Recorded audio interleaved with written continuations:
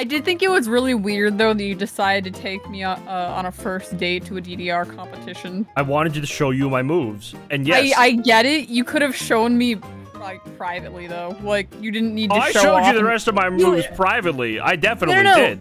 But you weren't even in, like, an adult competition category. You were literally just versing a bunch of kids. Well, yeah, it's a guaranteed win. It just felt very wrong. It wasn't really, like, I don't know. But I did win. Okay. It made me cry. I mean, everyone got a ribbon for participating. Yeah. Yeah, but I won.